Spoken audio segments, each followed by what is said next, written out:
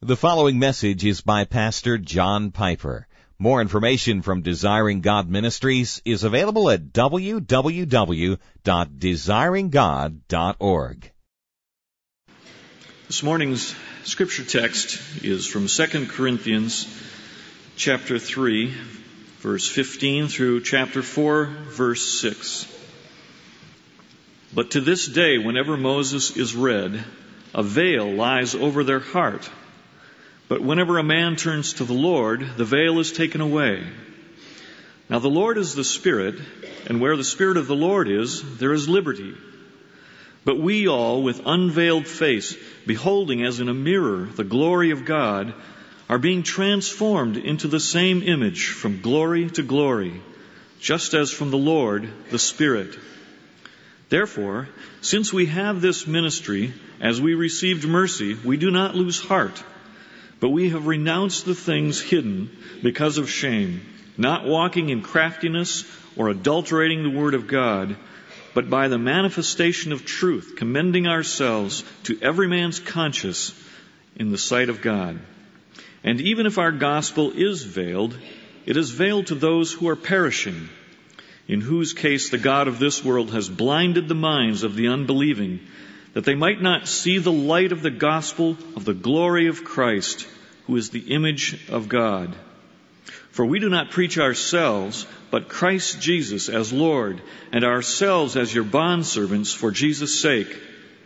For God, who said, "Light shall shine out of darkness," is the one who has shone in our hearts to give the light of the knowledge of the glory of God in the face of Christ.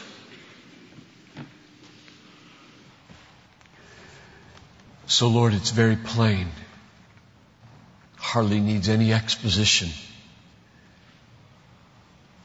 That if anybody is going to see Christ and savor Him, the veil must be lifted. The satanic blinding must be overcome. The blindness must be healed. And light, as in the beginning, must shine in the dark human heart. And all of this is beyond us. We are dead. We are blind. We are complicitous with Satan's deceptions. And we hold the veil down. And therefore we pray. We don't just preach. We pray. Oh God, lift the veil this morning. Heal the blind eyes of the heart this morning. Speak words of creative power. Let there be light into dark hearts this morning. And save to the uttermost. Leave us not to ourselves or our own designs, I pray. Come, Holy Spirit. Magnify Jesus. Because we pray in His name and on the basis of His great and glorious work. Amen. Well, one more topical message before we return to Romans 7. Next week, Lord willing. So just like last week, I'll give you 4 reasons that lead me to this particular message. Number 1, summer is coming with its golden opportunities of outdoor personal evangelism. You know, Minnesota's a strange place. People live in igloos all winter long. We don't call them igloos, but that's the way it works. You go 9 months, you don't even see your neighbor sometimes. And then suddenly you're cutting the grass, or you're sweeping the lawn, or you're planting some seed, or you're just sitting on a chair outside, and there's this human being that you haven't seen all these many months. What are you going to do about that? Or at work, you take walks. Or we at church, we do things outside on Wednesday nights. Or we're going to have an outdoor Sunday morning service in a few weeks. And we do backyard Bible clubs. And we do sports camps. And summer in Minnesota is unique. It's not unique in Southern California. You can go barefoot to church all year long there. But here, it's unique. It is God ordained for seeing and showing Jesus. That's what summer's for. Especially when Jews for Jesus come to this city in August with the BYG, Behold Your God campaign and hit the streets. That's number one. Number two, I'll come back to these. The Dalai Lama has been here and gone. How did the mainline clergy, Protestant, Catholic, Jewish, Muslim, respond to the leader of Tibetan Buddhism? That's number two. Number three, the appearance of this book this week. Seeing and Savoring Jesus Christ. How does it relate to those two things? Dalai Lama, summer, Jews for Jesus. Number four, 2 Corinthians 3:17 to 4:6, and the glorious truth that by seeing the Lord, we are being changed from one degree of glory to the next. This comes from the Lord who is the Spirit, and we see Him by a sovereign, creative work of God. Let there be light. So we move through the first three and we'll wind up in the text. So let's go back and take them one at a time. At Bethlehem, summer has always been seen as a unique opportunity not to coast. In fact, I have warned year after year after year, don't think coasting in summertime spiritually. It's deadly if you think that way. As a church, we shouldn't think of coasting. Yes, recreation. Yes, vacations. I assume that a fourth of you will be gone most of the time during the summer. But woe to us if we coast spiritually. Satan never coasts. And he knows when you are. Behold Your God is a worldwide campaign in about 60 cities, chosen by Jews for Jesus because they are the cities in which most Jewish people live. In other words, the 60 cities that have the highest population of Jewish people in the world are being targeted this summer for the Jews for Jesus campaign around the world, in all the nations of the world where Jewish people live. They will come in August. They've already come and done some training. And they will do numerous things. One of the things they will do is put billboards up, as well as make many, many phone calls to people with Jewish surnames, offering this video, which I have watched now, called Survivor Stories of the Holocaust. The Holocaust is the biggest stumbling block between Jewish people and Christian evangelism. And this is an amazing video of survivors of the Holocaust who came to Christ and tell their stories of how it helped them.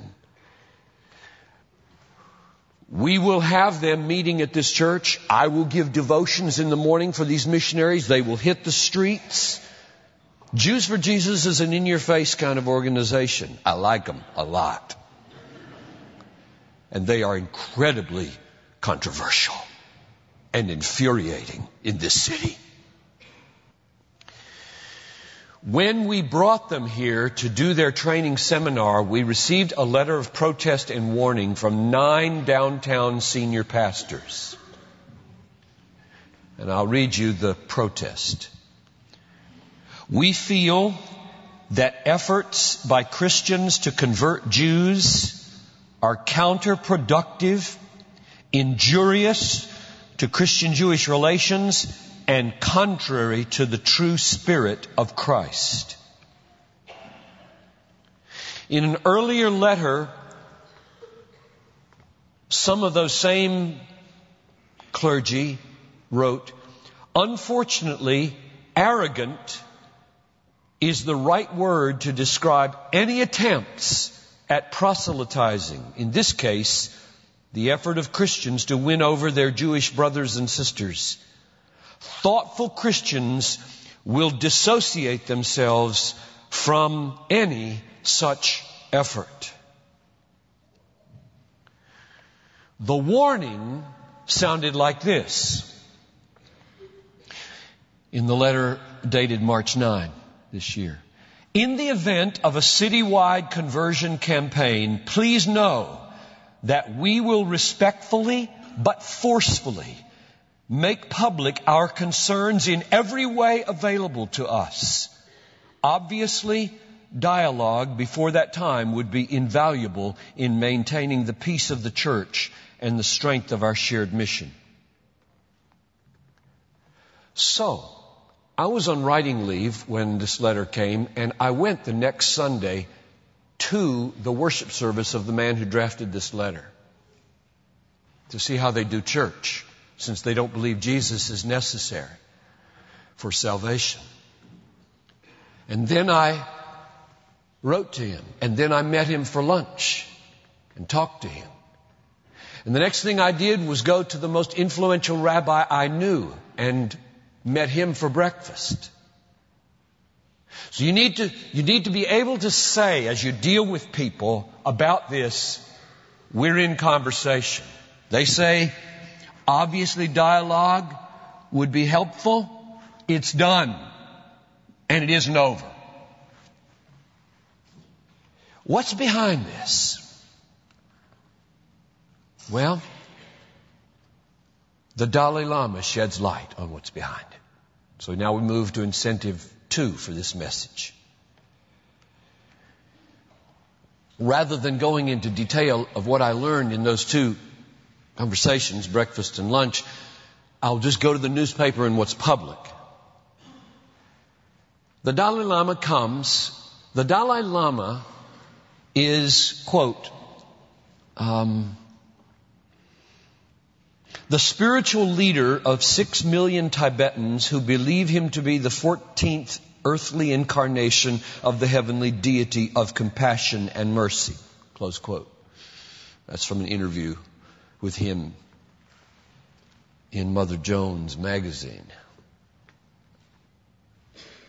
Over at Northrop Auditorium, 7 clergy, Catholic, Protestant, Muslim, Jewish, met with him before a packed house of thousands to hear him speak about interfaith dialogue and world peace. And then the respondents responded. He said, quote, all religions have the same potential to serve humanity. All religions carry the same teaching, same goal, same potential. None of the clergy disagreed. Since all religions are that similar and have the same goal and the same potential, it is therefore arrogant for any religion to mount a campaign to convert people from other religions. Specifically, it is arrogant and offensive to present Jesus to the Jewish people with the hope and the prayer that they would see him as their Messiah and receive forgiveness of sins and the hope of eternal life. This was made very clear to me by the rabbi. This is not only arrogant, it is utterly offensive to them. God saves Jews without Jesus, and God saves Christians through Jesus. There are multiple covenants for multiple religions. This is what's behind this letter of protest and warning. As I've tried to think through what is common to the Buddhism, the Judaism, and the letters that we have received from liberal, I don't think that's a term of opprobrium. That's a term that would be embraced gladly by the people I'm talking about. Liberal Protestants and liberal Catholics. What's common to this Buddhism, this Judaism, and this liberal dimension of Christianity is the effort to sever the fruit of love from the root of truth. That's the essence of it as I see it. The effort to sever the fruit of love from the root of truth. Or to put it another way, the effort in the Twin Cities to build unity around a social agenda of good works with no necessary connection to Jesus as the only Savior and Lord.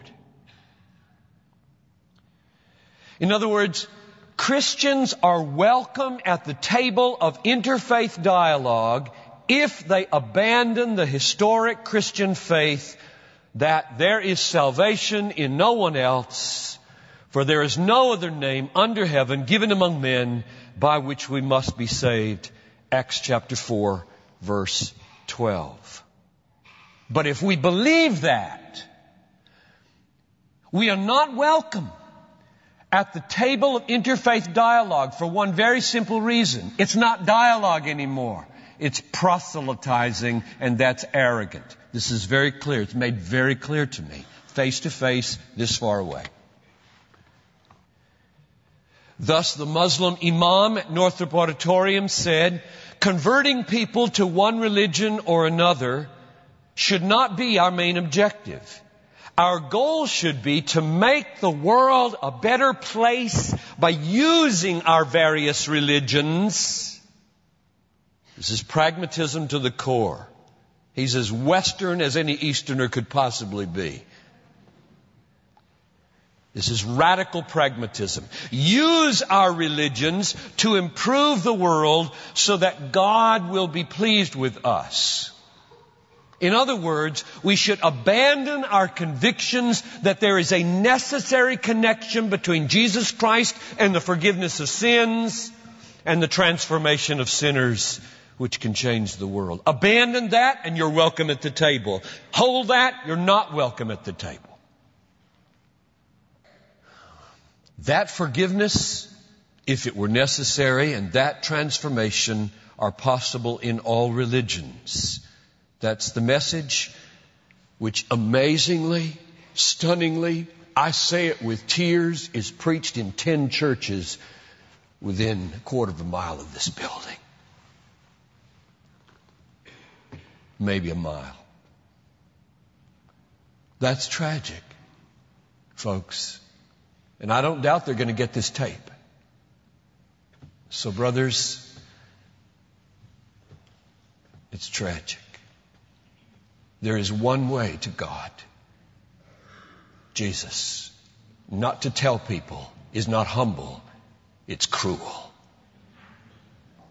I said it in person. Okay? I said it face to face. I'd love to tell you some of the things that were said. So number 3, the book. There it is. 130 pages. Imperfect. Not the Bible. Shouldn't be standing up there so bold probably. What's that about? What's that got to do with August, with the Dalai Lama? It's the first book I've ever written about Jesus, and it warms my heart. I love Jesus. It's my best effort in a short space to describe Jesus. It's designed in 13 chapters. They're about 7 pages. You can read them in 15 minutes. Out loud. The ultimate aim of Jesus, the deity of Jesus Christ, the excellence of Jesus Christ, the gladness of Jesus Christ, the power of Jesus Christ, the wisdom of Jesus Christ, the desecration of Jesus Christ, the anguish of Jesus Christ, the saving sacrifice of Jesus Christ, the mercies of Jesus Christ, the severity of Jesus Christ, the resurrection of Jesus Christ, and the second coming of Jesus Christ. What have I done here? Why am I writing this? I'm writing it because of a conviction I have about how people get saved. Apologetics and evangelism. Here's my conviction. Listen very carefully. I spell this out in detail in the preface so you can understand what the deep underlying conviction behind the book is in how people get saved.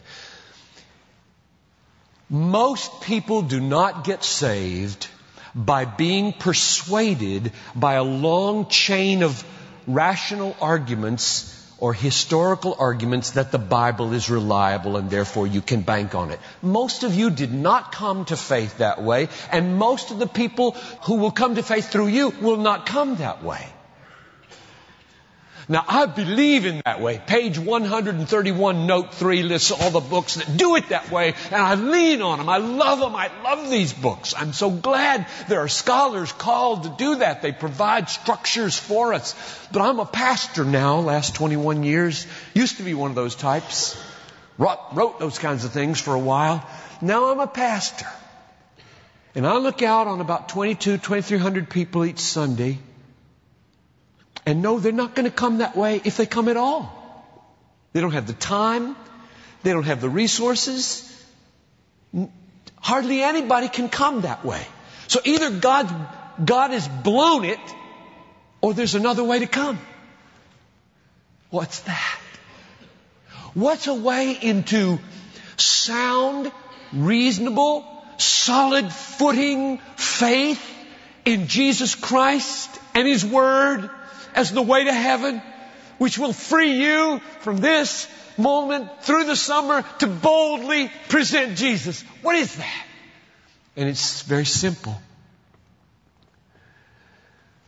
We take the Bible as it stands and we draw out of it the fullest portrait of Jesus we can to share with people. That's what this book is.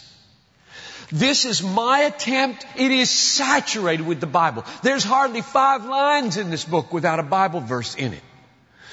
And so I've taken the Bible and I've just spread it out to try to say, there He is as He's presented in the Bible. There He is as He's presented in the Bible. Look at Him. Look at Him.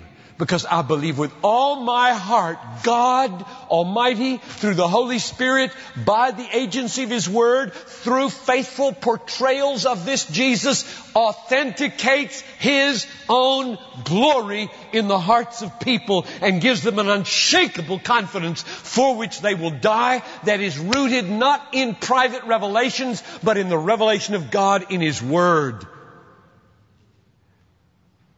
Therefore, I do not encourage people, read the Bible, then close the Bible and ask God to tell you whether it's true or not. Don't do that.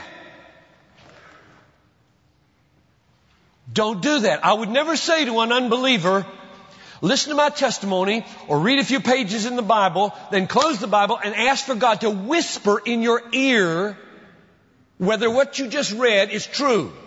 Why don't I do that? Why wouldn't I want that to happen? Answer. Because then the whispering has final authority and not the Word. Then the little vibration in your brain and the chills in your palms and the sweaty hands and the fluttering eyelashes become authoritative, not the portrait of Jesus Christ standing forth with self-authenticating power and glory, saying, I am who I am, and there is no other. I will always instead direct you to the portrait. Back to the portrait. Back to the portrait. I will not direct you to private revelations. If I cannot point to a public revelation in the Bible and to a picture that is spelled out there which itself authenticates itself, I won't point you anywhere. So how do you evangelize? How are we going to evangelize in the face of this kind of incredible controversy? I tell you, this church is going to be abused this summer. Is that okay with you? It is perfectly okay with me. Because when you read the book of Acts, he goes into a synagogue first and preaches Christ as the Messiah. A few believe, most don't. Drive him out. And he goes to the Gentiles. He goes to another city, goes into a synagogue, preaches Jesus as the Christ. A few believe, most don't. They drive him out. He goes to the Gentiles. It was a program to the Jew first and also to the Greek. It is still a program, and until the veil is lifted, there will be resistance. And oh, how we pray. Now at this point, I'm going to give you 5 steps that I would say to the rabbi, to the liberal Protestant, and to anybody. Okay, you evangelical, Bible-thumping, fundamentalistic, narrow-minded, intolerant Christians, how do you think you should go about this? Number 1, renounce all violence.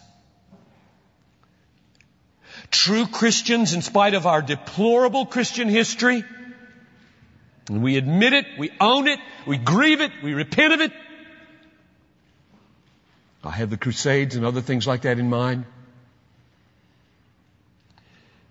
In spite of that, true Christians do not take the sword to spread or defend their faith. We spread our faith with persuasion and suffering. And if we don't have a right to call ourselves Christians. So we renounce all violence and all hate crimes. Is that clear? Number 2, we honor all human beings in every religion as created in the image of God. That's why we persuade with words rather than coercion with force. Animals can be beat into submission. Human beings cannot, dare not, should not be coerced into any convictions. We speak the way Paul does. 2 Corinthians 5:20. We beseech you. Isn't that a sweet word? It's an old-fashioned word. Beseech. Yearn, plead, exhort. We beseech you on behalf of Jesus, be reconciled to God. That's all we do. And then give reasons. Give a portrait. Say, here's the book. My pastor wrote this book. I don't know the Bible as well as he does. He has lots more time on his hands than I do. And so he writes things like this. And I've read it. I really like chapter 7. And why don't you start there? That's why I want you to get these.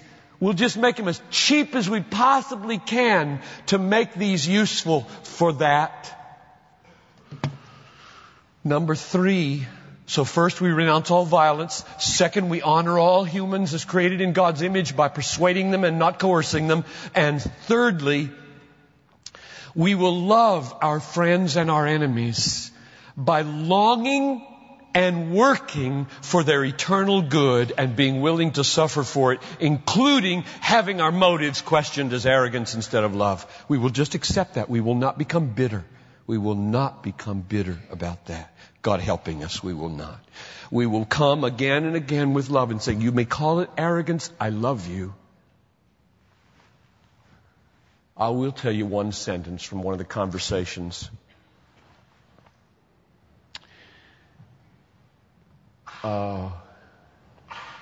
One of the men said to me, the table's about this big, we're sitting across from each other. He said, I have a place for you and your faith in my heart. Why don't you have a place for me in your heart? He said that to me. And I leaned over like this, about 18 inches from his face. And I said, when the Apostle Paul said, my heart's desire for them and my prayer is that they might be saved. And when he said, would God that I could be accursed and cut off from Christ for my kinsman according to the flesh, he had a huge place in his heart for them. Don't question the place in my heart for you. That's what I said. Language is tricky, folks. Language is really tricky. Be careful. Be careful.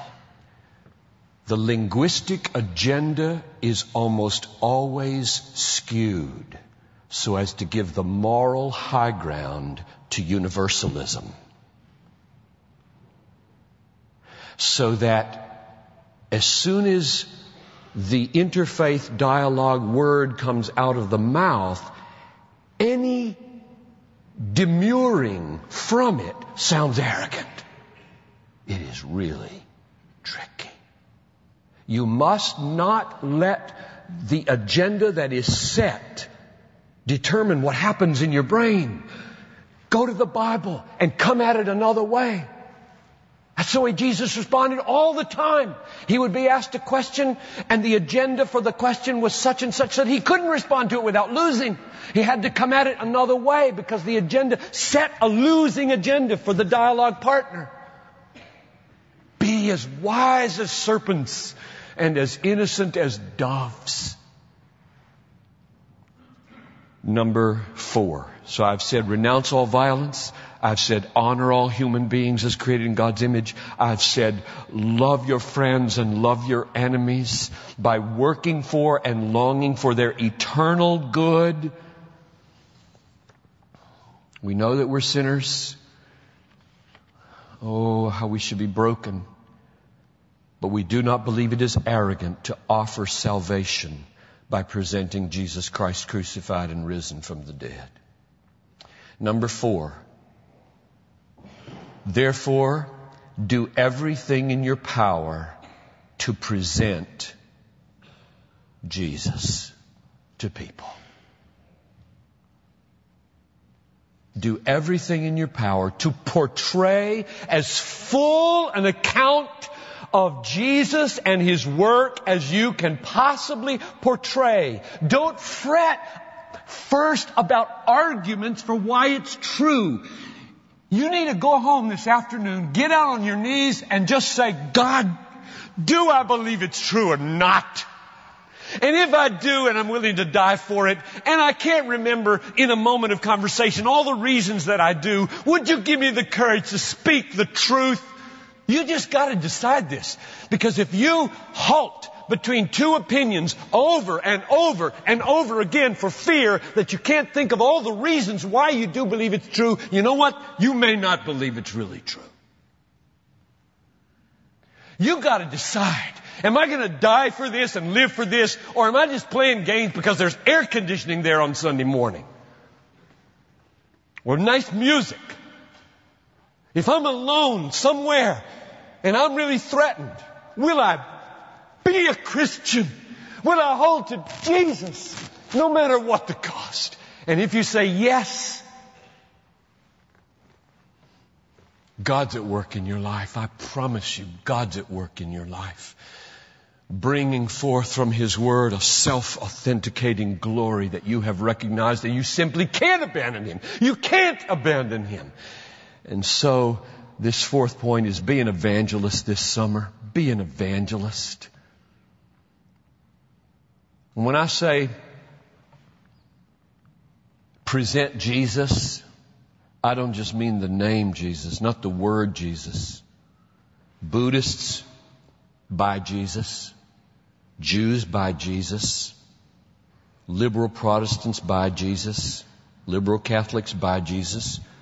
There's something about this Jesus. Everybody wants him on their side. To get him on their side, what they do to him is incredible. And this is written to try to just portray who he is. So get it into the hands of thoughtful, inquiring unbelievers. Read it yourself to know him and love him. That's number 4. Number 5 is to pray. After you present him, pray. And here I'll simply draw your attention to the Olive Tree Project. We pray because you can't make a Christian out of anybody. You can't save anybody. You can't open the eyes of the blind. You can't lift the veil. You can't raise the dead. You can portray Jesus. And you can love people and you can suffer for Jesus. You can avoid bitterness. You can come back again and again and tell them, I'm for you, I love you, I'm not against you. You may say that's not what I am, but I am, brother. I'm in your face because I love you. But you can't save him. Only God can save him. And that's why we pray. This is called the Olive Tree Project. This is put out by Jews for Jesus. Olive tree taken from Romans 11, because there's the picture of the olive tree. The root is Abraham and the Abrahamic covenant. The natural branches are Jewish people. Salvation is from the Jews. You know, the only reason any of you is saved is because you're a Jew. That is, you are a Johnny-come-lately wild olive branch broken off the Gentile world and grafted into the natural olive tree, sucking up all this wonderful benefit from the Abrahamic covenant through Jesus, the seed of Abraham. The only reason any of us is saved because Jewish people exist in the world. Salvation is of the Jews. To the Jew first and also to the Greek. And if they are unbelieving and they are broken off branches, God can graft them in again by faith in Jesus Christ, so that we are all in one tree together called the olive tree. All of us by the same means, faith. So they're calling us to pray this summer. From now, please go to the table and get these after the service. And on the back, I put the name of my friend here. I wish I knew more Jewish people. I don't. But hundreds. One of our young teenagers came up to me after last Wednesday night's service. I don't know how old she is, maybe 13, 14. And she asked me to pray with her about her Jewish friend she's trying to witness to at school. I was like, oh, yes! Amen. So take that and put the name here and then pray. And you'll see how the instructions are given here. So let's be praying all through the summer for those that we love who are both Jewish and non-Jewish. Well, time is up, and I should just point you to the text that everything has been built on. I hope it's come through, even though I haven't done a systematic exposition of 2 Corinthians 3:17. But let me draw your attention to two things. Verse 18 of chapter 3. We all with unveiled face, beholding the glory of the Lord, are being changed into His likeness from one degree of glory to another. This comes from the Lord. So there it shows that this text and seeing Jesus and savoring Jesus is the key to sanctification. That is the key to being transformed. We need to be a certain kind of people here. You can't just blather away with your mouth and be a wretched, inconsistent, unkind, unloving person. You must be transformed. How do you get transformed? Beholding the glory of the Lord, we are being changed. But also, beholding the glory of the Lord is the way you do personal evangelism. Personal sanctification, personal evangelism. How do you do it? Look at verses 3 to 6 of chapter 4, 2 Corinthians. Even if our gospel is veiled, it is veiled to those who are perishing. In their case, the God of this world has blinded the minds of unbelievers to keep them from seeing the light of the gospel of the glory of Christ, who is the likeness of God. So what do? Satan is conspired, their own unbelief is conspired, and they are blind. So we say, they're blind, give them up to darkness, let's go home or find a more fruitful place to minister. No! You pray for what? For verse 6 to happen. It's a triumphant verse. If verse 6 were not true, if verse 6 hadn't happened, nobody in this room would be a Christian.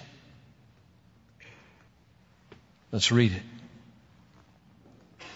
It is the God who said, "Let light shine out of darkness." Now that's a reference back to Genesis 1, where He said, "Let there be light." Let the God who said, "Let light shine out of darkness."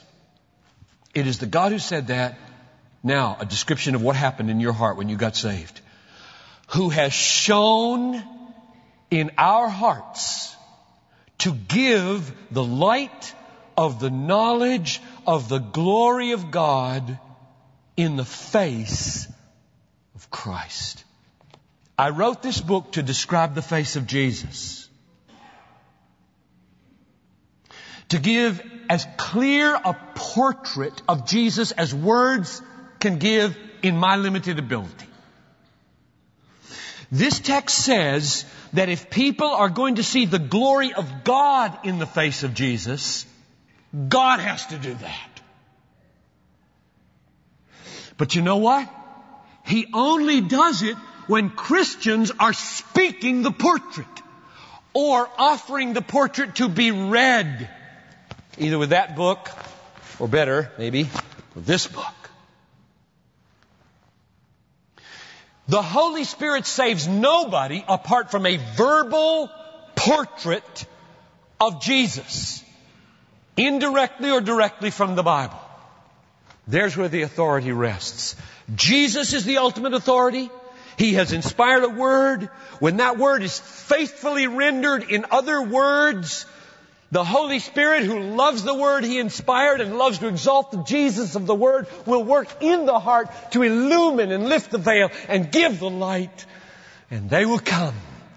They will recognize the voice of the shepherd. So, it's so plain what we're to do. Let's not take the world upon our shoulders. Let's take the gospel upon our shoulders and let us tell of Jesus. Let us speak of Jesus all summer long. Tell of Jesus. I love to tell the story. The story of His glory. The story of His glory. All summer long. And God will do the work. Don't hate anybody. Don't misuse or coerce anybody. Just tell the story. Just one concluding exhortation. Pray that God's hand would be upon this book. Bethlehem is a teeny weeny little expression of the kingdom of God. There are people all over the world who've seen the portrait clearer than I have, who are telling it in their own words. This book will be out there in other places. Just breathe on this summer, all summer long with your prayers, and open your mouths. God bless you. You're dismissed.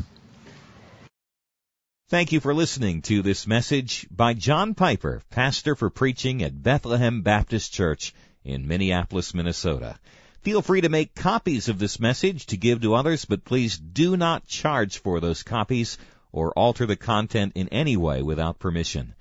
We invite you to visit Desiring God online at www.desiringgod.org. There you'll find hundreds of sermons, articles, radio broadcasts, and much more, all available to you at no charge. Our online store carries all of Pastor John's books, audio, and video resources. You can also stay up to date on what's new at Desiring God. Again, our website is www.desiringgod.org. Or call us toll-free at 1-888-346-4700. Our mailing address is Desiring God, 2601 East Franklin Avenue, Minneapolis, Minnesota, 55406. Desiring God exists to help you make God your treasure because God is most glorified in us when we are most satisfied in Him.